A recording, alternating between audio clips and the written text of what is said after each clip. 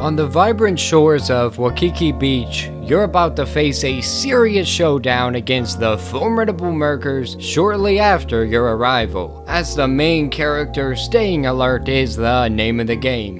Embrace the light and fight your battles where it shines. These Merkers thrive on shadows, gaining strength from them, growing in size and power. The difference is reminiscent of the Slugterra slugs that go from normal to ghouls within an instant. The smart move here is to position yourself under the bright sunlight, enveloping you and your opponents in its glow. But that being said, keep in mind that some power-ups can even make darkness your ally, working in your favor in the shadows of your actions. While you're in the game, you'll find chests hidden around that cost the light to open, which can be gained by busting capsules, defeating Merkers, and completing side missions spread throughout. It's like gathering supplies in survival games before sunset, but in this game, the sun's literally on a timer, and the bosses prove that scary things really do lurk in the dark. The items acquired from chests range from explosive Iron Man jumps, greater damage in close encounters, greater damage when standing still, which is extremely pointless, may I add, ice grenades, turret drones with elemental abilities, imbuing your weapon with elemental damage, the list goes on. I found myself disappointed in many of them,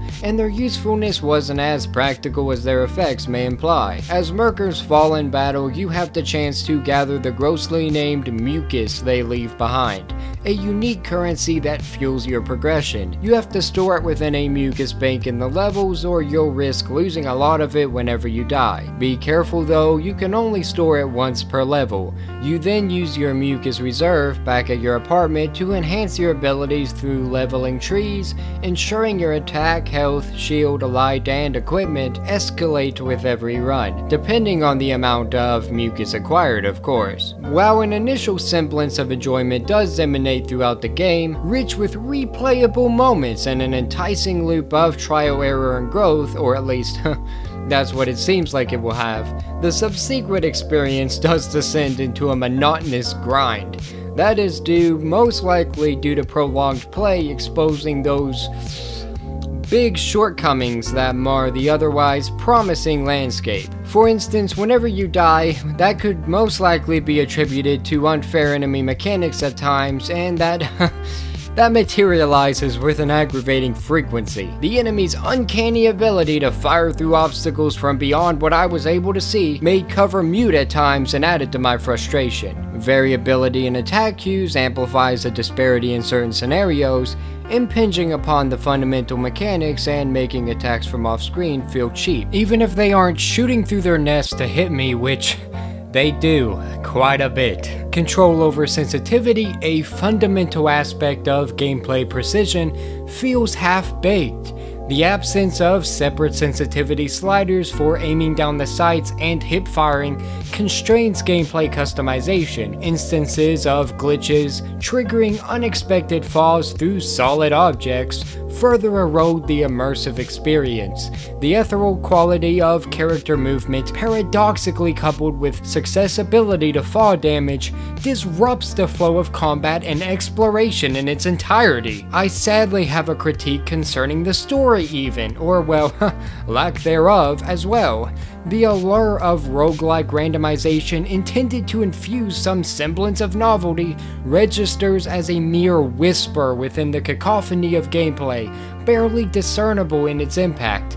It doesn't feel like it even needed to be a roguelite, and in that end, the genre feels entirely tacked on. I can barely recommend the game, and yet I still can because I did enjoy it at the beginning, but only once it's marked down to $10 or less. It just doesn't hit the mark and feels like something better created as a custom mode on Fortnite than its own full-fledged game. I hate being harsh on games, especially when they have a cheaper price point.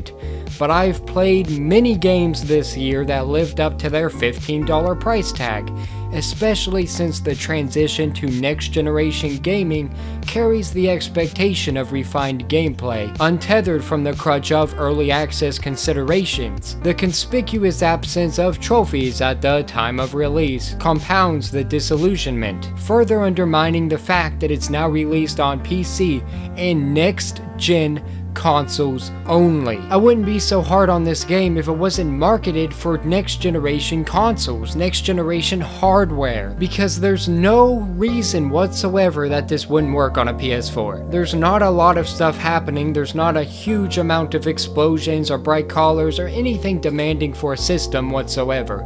I don't understand it at all. It feels like it's just there to say, hey, this is a PS5 game, but it doesn't even feel like it. I really wanted to enjoy this game. I like the style to a point. I like the idea of it. I like the fact that the enemies are not as menacing as they're made out to be. I think the three characters do play different enough to change the gameplay loop a little bit depending on which one you choose, but there's just so much that doesn't really feel good. It doesn't feel fluid to play. The controls just don't really mesh well together. The sensitivity issues really hurt the flow. The experience in general when it comes to shooting enemies, everything just feels like it needed more time to cook, and they didn't give it that. Instead, they released it on next-gen consoles, and this is what it was like the day of release. There's just so many issues, so many glitches, so many times where I died unfairly because I just fell through the flipping ground or got shot through a solid obstacle. That makes the whole experience feel like, as Shikamaru would put it, a drag. Hopefully they update it. Hopefully it gets enough things to fix it and add stuff to it and make it a far better game that makes it so I can say, yes, get this game for $15. But as of right now, there's just no chance of that happening.